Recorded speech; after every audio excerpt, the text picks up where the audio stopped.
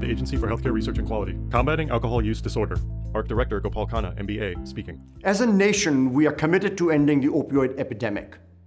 But we must not forget that almost 1/3 of American adults struggle with unhealthy use of alcohol. Picture of an alcoholic drink. Unhealthy alcohol use is America's third leading cause of preventable deaths. Picture of a man in a hospital bed. It is a major risk factor for many health, social, and economic problems. It also has a high price tag.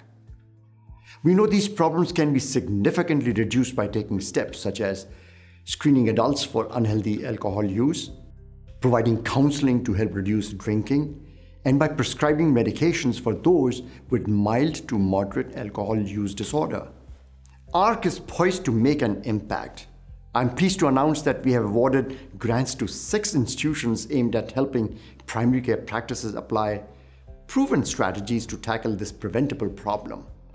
Over the next 3 years, these grantees will support the work of healthcare professionals striving to reduce unhealthy use of alcohol in more than 700 primary care practices across the country.